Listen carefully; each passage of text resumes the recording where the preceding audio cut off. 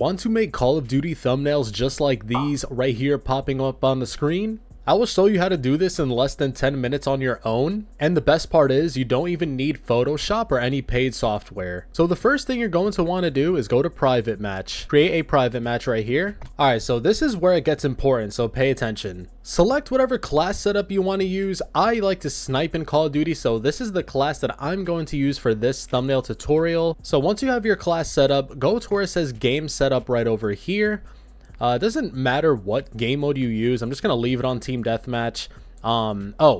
So I want to use the map Terminal. So let's go over to Terminal. Where's Terminal? Right here. Okay, perfect. So this is just like an in-depth part of this tutorial. If you don't want to go into like a map in game, I'll show you guys 2 ways to create a thumbnail. This is just one way to make it your own pretty much. Next up, go to custom rules right here. And now this is important. I just put the start time to 5 seconds just so I don't have to wait 100 years. Over to the advanced tab at the top. I don't think we need anything here. Player, let's see. Do we need anything of player? No. Team, okay. Kill cam, actually wait, minimap, you want to make sure this is off because for a thumbnail you don't want anything on the screen. Let's see if we need anything else on here. Enemy on compass. Well, actually we're not going to be playing with anyone anyways, so let's see if we need anything else. All right, let's go to gameplay because I think this is exactly what we need. Hardcore mode, this is important. Let me tell you guys this right now. This needs to be turned on, so make sure this is on right over here. All right, so once we have these in place, this is the next step, and you got to make sure this is literally important, bro. A lot of people forget this, and your thumbnails will look absolutely terrible if you don't do this next step. In the settings, what you want to do is type center dot. All right, so center dot is right here, so we're going to click it here because I have these turned off. The compass, by default, this is on. It's probably on for you. To be honest, the compass doesn't really help me out in game, so this has been off for like 2 months now anyways. So make sure that the horizontal compass is off. And by the way, we are an interface. All right, all you had to do was type in center dot. All right, so this is what's important next. For crosshairs, you see right here, this is like the normal crosshair. I don't know if you guys can see my mouse. Hopefully you can, because if not, this is just yapping. Anyways, make sure the static crosshairs is off. And then over here, where it says show less, all that stuff, make sure the center dot is turned off. Okay. Now for me, at the top left, it shows my FPS. If you want to take that away, you just type FPS over here, and then you could just turn it off. You could turn any of these things off, but I'm just going to leave it on because sometimes I forget. All right, now all that's left to do is to go into the match, and I'll show you guys the next process. Also, while this game loads up, I do post content regularly on this channel. I normally go into free-for-all or search lobbies, voice trolling people. If you guys want to check that out, I have a girl voice. It honestly sounds amazing. Alright, so as you can see, there's no center dot in the middle of the screen. Okay, there's no center dot. The only thing that's visible is the top left, my FPS counter, because I left it on for the purpose of this video. So this is the gun that I want to use for this thumbnail. So we're just going to go to a spot where you want the thumbnail to be. In my case, I'm just going to go here for the purpose of this video. Okay, so now look, there's no mini map. There's no how many bullets, nothing, health bar, anything like that. So basically what you want to do for the thumbnail, I like to go like this and inspect. Okay, and I'll show you guys how to get the perfect screenshot in a second. All right, so here, let's let it do its thing. I'm going to shoot. Maybe I want to use that or this actually. Boom. Reloading looks really cool for a thumbnail. That's it. That's literally all you got to do. Not for the video though, so keep watching. All right, so what you want to do now is just end the game. I'll show you guys the next step. All right, so this next step looks a little confusing. You're probably like, what is this program right here? This is literally called CapCut. It's a free editing software, and it's better to use this than have Photoshop or anything because all you need to do is just drag the video file that you clipped or recorded of your thumbnail process in a private match. You put it into here, and let me show you how easy it is to get a screenshot. So just find what you like. Okay, let's see. I'm just gonna try to find something like this. Perfect.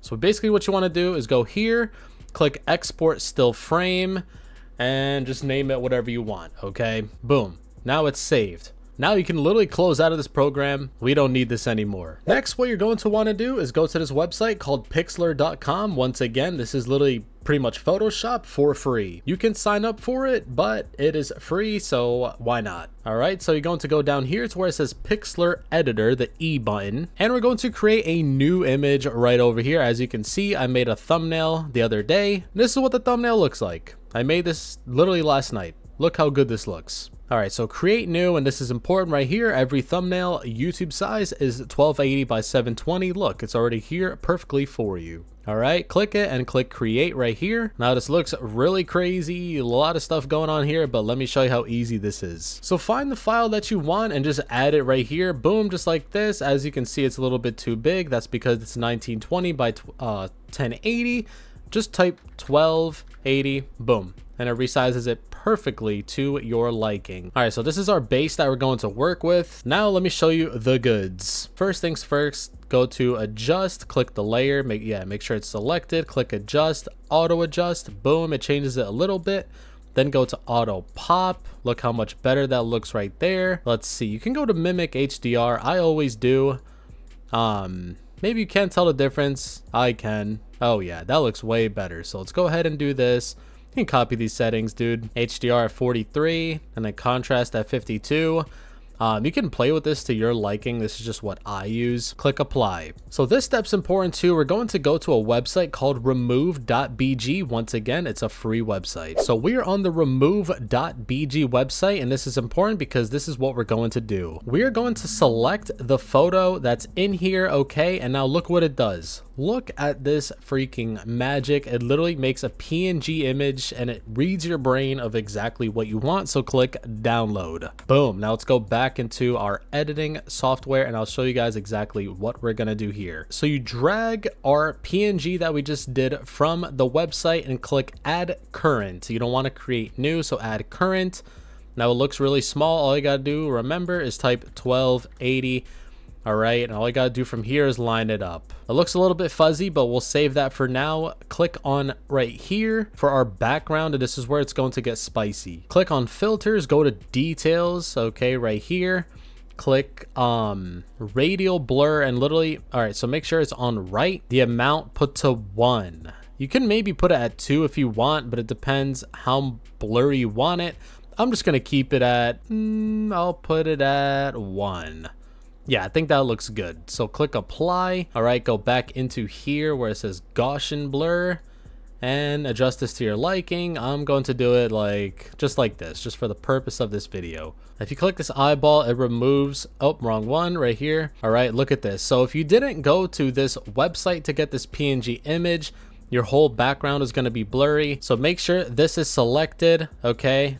Because look how much better this looks already, but we want to make this pop again. So go to adjust, auto pop like before, HDR if you want. You don't have to, but in my opinion, it looks a little bit better. Just play with these settings to see what you like. Okay, this is just what I'm doing for this video. Also, you can adjust the sharpness, but don't go too crazy because look, boom, that looks terrible. So just adjust it to where you like it. I'm just gonna put it right here. If you want to make this pop, let me show you a sweet trick, bruh. Go to adjustment. Actually, no, we're going to go to filter, outer glow. This is gonna get crazy. Now this looks a little bit wild. Maybe it looks good for you, but we're going to make it better. Put the feather all the way to 100%. Increase the size of this. Now I know this looks wild, but we're going to bring the opacity down just a little bit. Also, you get to choose whatever color you want.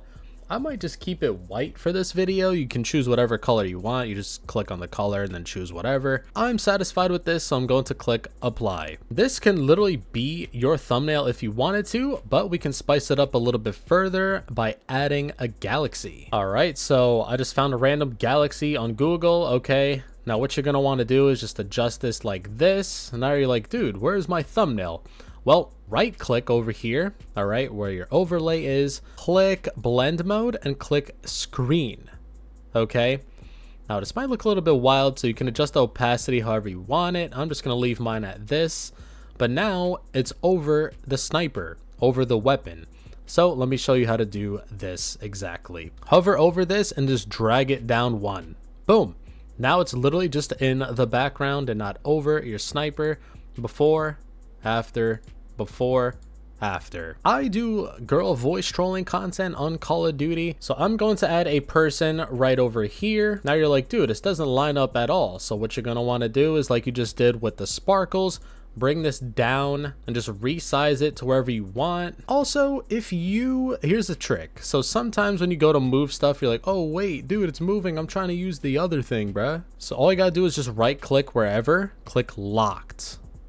I'm gonna click the sparkle. I'm going to lock it so it doesn't move. And the same thing goes for the background. We're going to lock it. Now let's go back to our subject right here. I'm just gonna drag it to wherever I want it. All right, just like that. I think that looks good. And you can go to the adjustments like before, adjust it with the auto pop, auto adjust if you want. Okay, I think that looks good. Now we're going to add our outer glow. Let's do our outer glow like before. Remember, resize it higher, put the feather all the way to 100, and then the opacity down just like that. Also, you can do the mimic HDR if you want. I think that's a little bit too much. Boom, boom, boom, apply. Now we're going to go into the sharpen right over here, and you can sharpen your subject if you want. I think that looks freaking amazing. For a thumbnail, that looks great. You can add whatever you want. You can literally get PNGs of anything. You could put like emojis here. You can get text. There's a text option right here, but what I like to do is go to this website called fontmeme.com. It's right here. You guys can see it. Then you literally just type in whatever you want here. Hello there. Then you choose the size, just make it like over 100. It's better. You can choose whatever color you want, yellow, boom. And it's right here. All you gotta do is right click save. Then you can drag it here and do whatever you want. But this is literally the basic tutorial on how to do this. It's literally free, takes less than 10 minutes to do. And if this process is a little bit too much for you, let me just show you a different trick, dude. Go to Google Images, click on any thumbnail that you like, okay? You can literally just save it to your PC, go to this website, get a PNG of the gun, the weapon, the camo, whatever you want. And let's see, COD MW3 terminal. I like this image right here. So you can put the PNG of the sniper or whatever weapon you want on this image. And you can literally create a thumbnail like this in 5 minutes, but I think this looks better because we chose the location of our background, the exact sniper we wanted. And if you want you in here or just any other person in your thumbnail, you could do that. So yeah, this has been the thumbnail tutorial. Now it's time to make a thumbnail for this video, which I'll be doing after this because it's not relevant. But if you enjoy this video, make sure to drop a like I said. Check out my other content because I post girl voice trolling videos. That's why there is a girl in this thumbnail, because I use a voice changer. I go into COD lobbies and I troll the heck out of them, try to catch simps, toxic people. It's literally crazy. You should go check it out. Drop a like for the algorithm, comment below what you thought about this, put any comments down below if you're stuck on something. I literally can reply in less than 10 minutes. And yeah, hopefully you enjoyed this video, and I'll see you guys in the next one. Peace.